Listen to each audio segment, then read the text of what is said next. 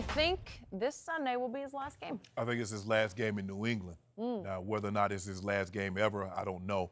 But it's going to be hard for me to see, Skip, because what's happening is that we're starting to see him miss more time and not have the dramatic impact that he normally has when he's in the ball game.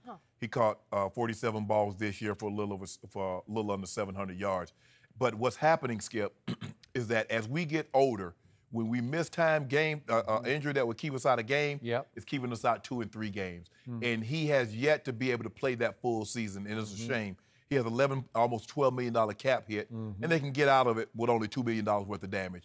I don't see a scenario unless he take a drastic pay cut that he's back in New England. This is a little-known fact about Rob Gronkowski.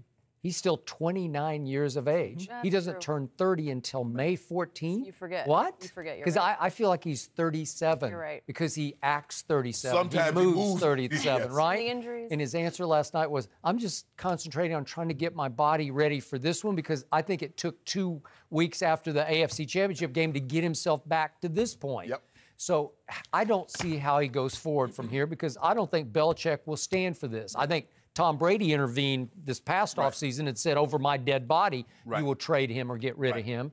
But he's going to count almost $12 million against the cap. So I don't see how they would do that. And you get older, Skip, and you need more and more time to recover. And in football, when you play every week, Skip, it's hard for you to get that kind of time to recover. And does he not have a personality that would sell in other forms of entertainment? You know, like, can he do whatever he wants to do otherwise? But here's the thing.